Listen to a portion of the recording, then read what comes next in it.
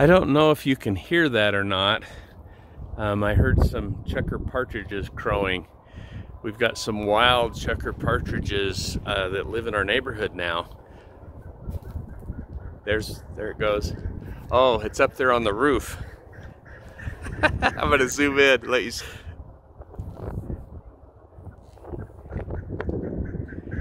You see that wild chukar partridge on the roof there? Gosh, I just don't know how they got in our neighborhood.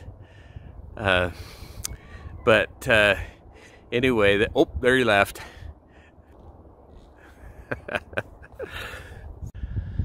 Hello, Dave here with emergencyprepguy.com. I appreciate you stopping by. I just wanted to do a quick video to show you some of the projects that I'm working on already this spring. These will all have videos that I do on them that'll come out. I think they'll be pretty exciting videos if you're into emergency preparedness, growing your own food, gardening, that sort of thing. So I'm going to spin the camera around and give you the tour. Okay, just real briefly, you can see lots of branches around. I've been doing a bunch of pruning, been pruning the apple trees. This tree hadn't been pruned last year, so that's why it had so much there. I've got those. And then this stump, if you watched my videos last year, that thing's going. And all over here, there's a 37 by 25 foot spot there that's all going to be garden. I'm going to have 4 30-foot mitt-lighter gardening or mitt-lighter raised beds there. I'll bring you over here, the railroad ties, and there's just a lot of kind of junk around the yard that from whoever lived here before. All that'll be gone. This stump here will be trimmed down to the ground, and this will all now I'm too close, you can't see it, but all of this garden space will be mitt-lighter gardening. Right now I'm working on building the mitt-lighter grow beds and T-frames. That'll be a video that'll be coming out pretty soon inside the greenhouse. It's kind of a chilly day, but you can probably see a few bees buzzing around there. Most of them are staying in where it's warm, but my bees survived the winter. I checked, got in there a couple days ago and found the queen, and everybody looks healthy. I kind of helped them on their spring cleanup of the hive, so they didn't have to do it all. So in an upcoming video, it'll be a month or 2 from now, as this hive gets really full and strong, I'm going to split the hive into 2 hives. I'm going to have a second hive there, and I'll do a video on that to show you how to do that. So from the same beeves I have, I'll split the hive, they'll grow a new queen, and I'll have 2 hives producing for this summer. The chickens think I'm being mean because I haven't been letting them out. They poop everywhere, and I'm walking around doing a lot of projects. I don't want to step in it. They're looking at me like, don't you love us anymore?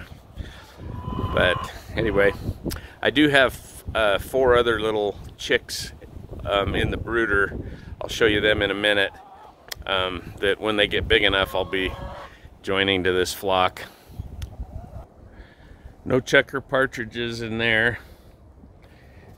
Here is quail. They've started laying again, which is kind of neat. I hooked up a little automatic light thing to light. I shouldn't have that on there. To light up, so about 4 in the morning, because they need 14 hours of light to start laying, and I wanted them to start laying. So that was about 2 weeks ago, and now they're starting to lay pretty good. I'll look in here really quick and see if they got any here that I can. Yeah, I see one there, or 2 there. Looks like, and the one in the back. Yeah, looks like they're laying. I'll have to come get those later. One quick thing I'll say that I learned about the quail. When you have them outside and they tend to lay late in the afternoon of whatever their day is. And so if you turn a light on earlier in the morning, a few hours early, then they lay their eggs a few hours earlier in the afternoon. You don't have to wait till dark to go collect all the eggs. So that was kind of a cool trick I figured out. Okay, with these bunnies, you guys might have seen the video I did a while ago where we tried to breed this little red mini, or not mini Rex, Rex, standard Rex, and this gray and white speckled one. We were able to breed her, but not the red one. Well, I did, sweetie. Anyway, it didn't take. She, her due date came and went. It's been about 3 weeks now since she was supposed to have babies, and she didn't have them. So I rebred her. If she's not pregnant this time, then I got a problem with either her or the buck. I was able to put her in with the buck, and he was able to breed her, the red one. And so that's her last chance. He bred her like, had like 3 fall-offs. And if she has babies, then yay, we'll keep her. I only want 2 does. And I bought another doe over here. This is a mix, New Zealand. In other words, by mix, I mean not full blood, not full blood like the other ones. But when I bought her, she was pregnant. She was pregnant about the same time that this one was bred and didn't have babies. So I'll show you here her little babies, if you can see them. Hi guys, they're in there in their nest. They haven't started wandering out yet, but they're getting to where, let me see if I can get one of them. Come here. You can see him here a little bit better. Oops, sorry, I don't want that. All right, he's trying to get in. See if I can get one out here. Come here, buddy. Hi. People want to see you. Oops. See, they're looking pretty cute. I got me. So that's kind of fun. Dirt Patch Heaven, the YouTube channel, that's the lady I got this rabbit from. And this little gal is super sweet, and she's a really good mama. She takes really good care. She had 9 babies. When they were born, one was born out on the wire, and I didn't get to it on time, so it didn't make it.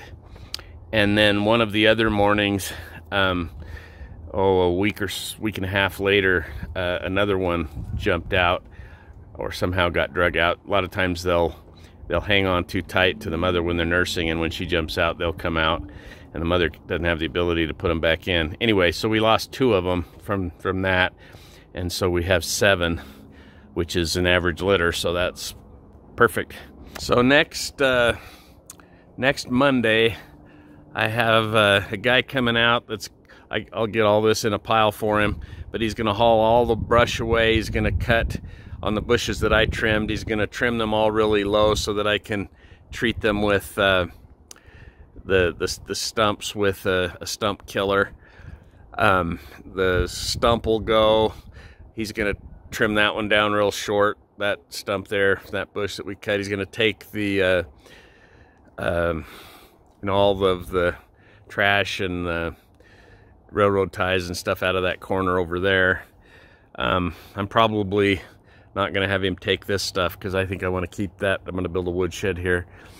So that'll be a future video also. But anyway, what I'm saying is this yard will be so beautiful in the spring. I'm super excited with everything clean, and then in spring and summer, as the garden starts growing, that'll all be garden. I'll have the sides, probably not this side, but I'll have at least this side, possibly this side, rolled up on the greenhouse and things growing in there.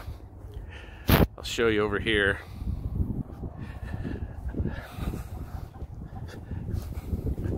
I don't have a lot of indoor storage space here, so I'm hoping that this will work. It works obviously fine in the cold times of the year, but this is where I'm storing feed. Like you can see, there's rabbit feed. In here, I've just got bags of chicken feed for the quail. I've got, I always keep about 6 months because the feed lasts about 6 months. So I always keep it about 6 months ahead of this type of stuff. So I'm going to get some more garbage cans and fill that up. But I'm going to build a shed here that will at least keep these barrels in the shade. So they won't just be sitting out here in the sunshine. So that's another project, is I'm going to build a little shed here that I can stick those in. I'm going to try to build it big enough where I can get a few more garbage cans than that in there. Let's see if these ladies have any eggs. Yep, they do. I'll have to come back and get those later.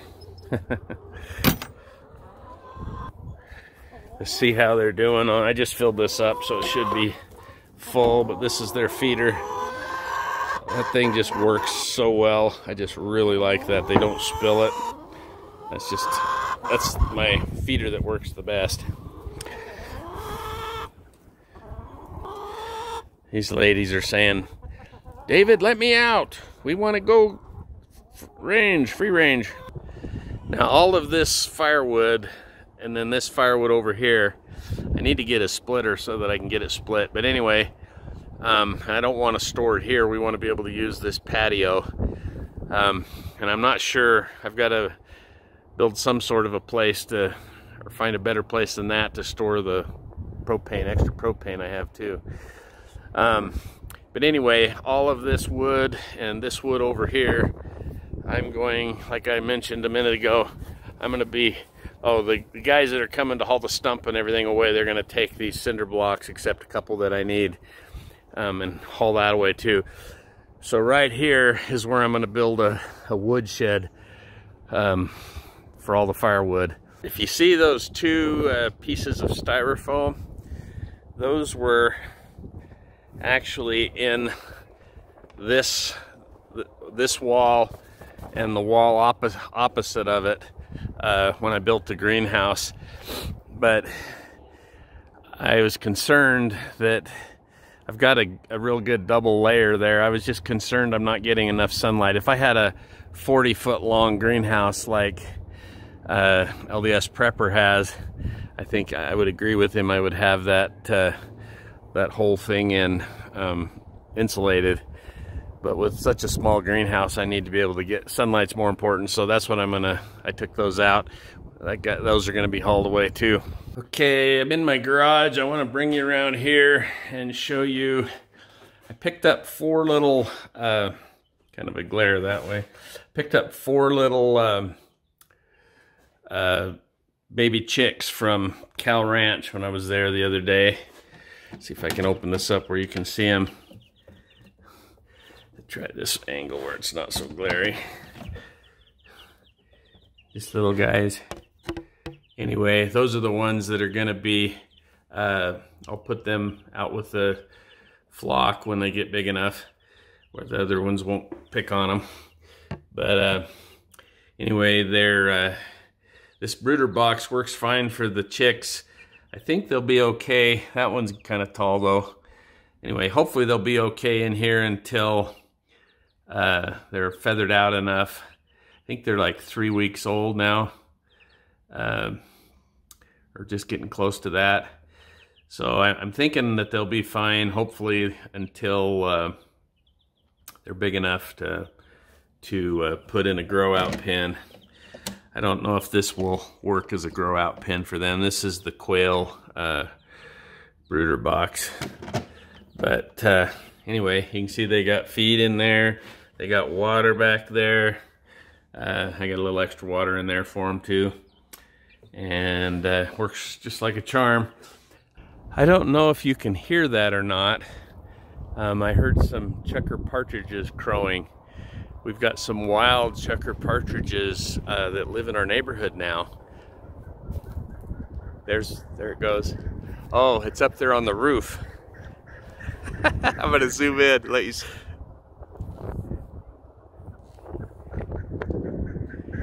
You see that wild chukar partridge on the roof there? Gosh, I just don't know how they got in our neighborhood. But anyway, oh, there he left.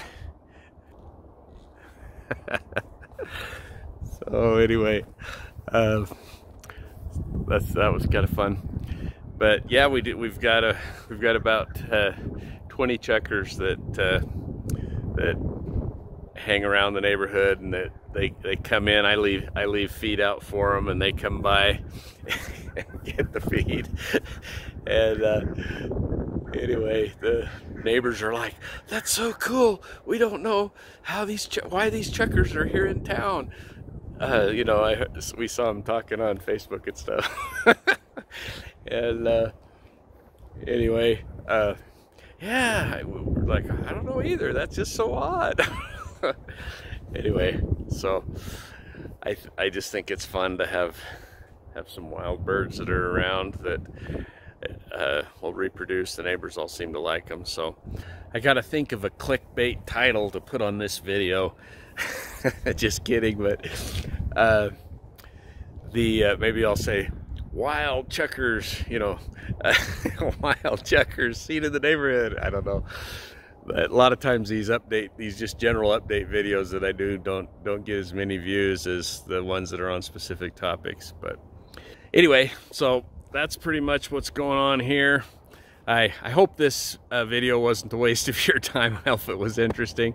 I appreciate you watching the video all the way to the end. Thank you so much, and we'll talk to you in the next video.